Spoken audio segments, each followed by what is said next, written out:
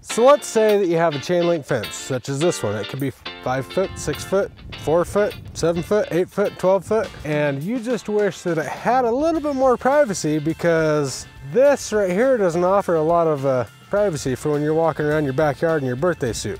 We're going to show you an option so that you can gain some privacy out of your chain link fence, but there are some things that you should know before you do something on your chain link fence. So what we're going to do is we're going to show you how to transform this 6 foot chain link fence into a privacy chain link fence.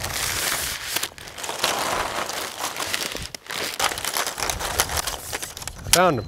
Had I had opened the top of the bag, I would have seen the pink piece of yarn and found my bottom locking slat channel at the very beginning, instead of digging through the whole entire bag. First thing that you need to do is you need to install the bottom channel. It comes in 3 pieces like this for the brand that we are installing right now. So I'm just going to go ahead and figure out where it ends at, and I'm going to feed it through. I'm going to feed it through right where that tension wire would go. We're going to take one slat out. One end is cut flat, the other end is angled, and it has a notch in it.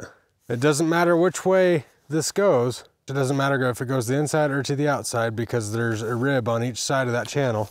But the notch does need to go down because it locks into the bottom lock, and it locks in just like that. Because once you put it in, you can't pull it back out. Now when you do something like this, you want to be careful. There's this thing out there that in Wyoming, especially, that we call wind. And if you put slats in your fence and your fence doesn't have the meat and potatoes to handle that new wind load, what you're doing is you're changing the wind load of the fence, so the surface area.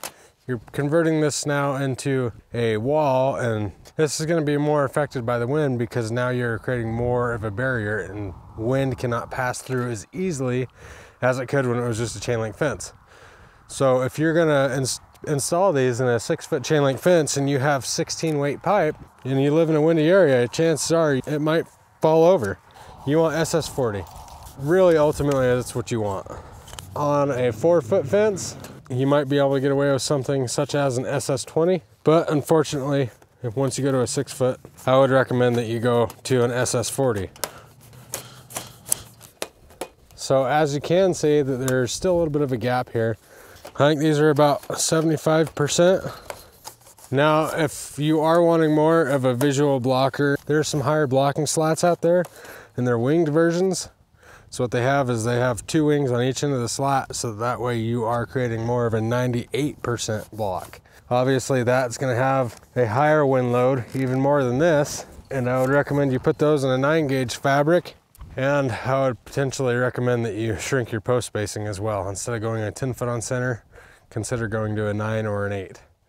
And that's just another option if you have a chain link fence built with the appropriate materials to handle that kind of wind.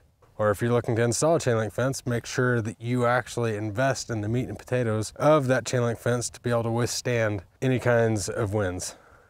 So as you can see everything I'm doing over here, which you could probably still see me over here.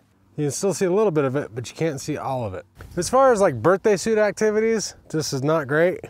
This is a little better. This is a little better. This is best. But really just trying to show you the things that you can do with the chain link fence. There's a lot of people out there that just don't like the industrial look, and they don't really want to replace it because it's a good fence and they don't want to throw it away. Maybe this is just another option to help you enjoy your fence just a little bit more. Make sure and see all the links below for all the different slat types that we offer, and we can drop ship right to you. If you're wanting to build a brand new chain link fence and you're wanting to put slats in that, make sure and watch that video right here, where we walk you through all the steps as a DIYer how to build your chain link fence. Dan with SWI, we are Wyoming's fence and gate company. We hope you have a good dang day.